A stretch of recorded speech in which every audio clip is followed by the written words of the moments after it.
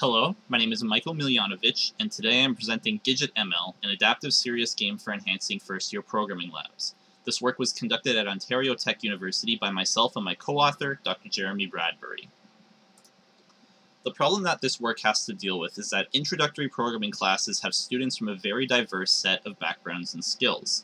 Some students may have experience with programming before, while others may have never written their own computer program. Serious programming games that are designed to help these students are rarely customizable, usually involving a single set of levels that all players must go through. This means that there are problems when some of the players may be significantly higher or lower in their competence compared to the target audience of the game. Our solution to deal with this problem is to add automated adaptation to these existing games. This involves adapting gameplay tasks based on non-invasive player assessments. In our past work, we've developed a methodology for specifically adapting serious programming games, and we are using that methodology in this study. To assess the viability of our solution, given an existing programming game, we need to ask two questions.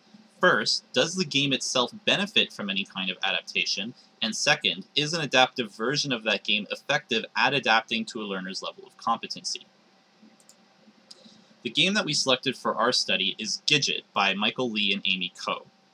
Gidget involves a robotic character navigating through a world where animals are being threatened by environmental hazards, and the goals of the game typically involve Gidget moving around and rescuing the animals and putting a stop to the environmental threat. In the center of the screen, you can see the visual environment where Gidget and the other characters navigate around the world. On the left side of the screen, you can see where the code is written that will dictate what behavior Gidget goes through as it is navigating the world. At the bottom left are the list of goals that need to be accomplished. So in this level, Gidget needs to move over to the puppy, and the initial code that's given is incorrect. All levels of Gidget include starter code that have at least some sort of mistake in them, and the goal of the game is for the players to fix that code through observing what happens when they run it initially and making changes. On the right side of the screen, we can see additional properties of Gidget, most importantly, the amount of energy that Gidget has. The energy is the number of steps that Gidget can take before a level is failed, meaning that players need to submit an efficient solution if they want to be successful. In our version of Gidget, called GidgetML, we perform adaptation by collecting data from gameplay performance. To start off, some of the levels from the original Gidget are used as training tasks to collect data to initialize a player model. Once we have a model that has assessed the player's level of competency, we begin to adapt the tasks based on this model. Continuously, we measure their behavior by collecting more data about their task performance and use that to continuously update the player model. This performs a loop where each successive task is adapted until they've reached the end of the game. Some of our adaptations that we use in Gidget include modifying the amount of energy that a player has in order to complete a level, as well as changing the starter code that is present.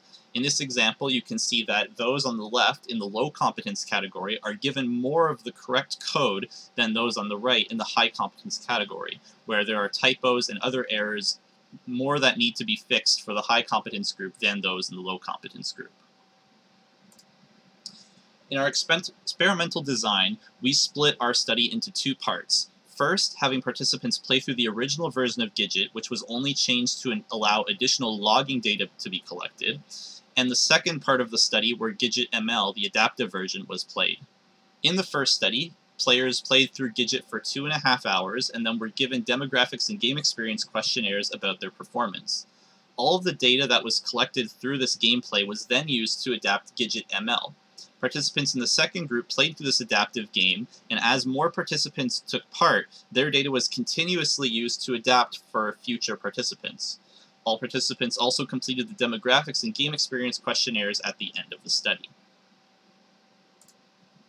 In our evaluation of GidgetML, we had 100 undergraduate students enrolled in a first-year programming course at Ontario Tech. The average age of these students was 18.5 years old, most of which were men, but this was due to the distribution of gender in the programming course from which we collected our participants. In terms of programming experience, we found that many students had never taken a previous programming course, and many others also had never written their own program before. Our study was run in the first week of the course laboratories across 6 distinct sections. In the first half of these sections, participants played through Gidget, and the second half had players going through GidgetML. We look specifically at failure rate and energy usage as our measurable variables to determine adaptation for GidgetML. We found that those who were playing Gidget significantly varied in their failure rate across levels of the game. Some participants may be very successful at one level while failing repeatedly at another one, and this was demonstrated in our data. We found that as we performed more adaptations and collected more data, this variance of failure rate decreased significantly over time, such to the point that by the time we had reached our final lab section, we had the lowest variance in failure rate among all of our participants. A similar trend was observed in energy usage among all participants. The Gidget group had significantly higher energy usage variance than those in the GidgetML group, and as we collected more data, this variance decreased over time.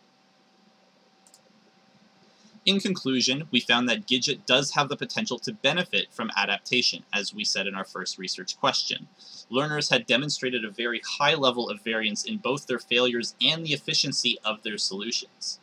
Those who played GidgetML showed significantly decreased variance that continued to decrease as more data was collected, and we used that decrease in variance as an indicator that GidgetML can adapt to a player's level of competence. In our future work, we hope to apply that same adaptive methodology to other CS serious games, especially those that have a different style than Gidget, whereby instead of having players complete programming problems in order to solve a task, they may have to perform some other type of gameplay. We also considered looking at different data sources for adaptation, such as biometric data and eye tracking data, and we are considering looking at different strategies for adaptation. In our game, we performed adaptation between levels of the game. However, there may be better benefits when found using adaptation during these levels.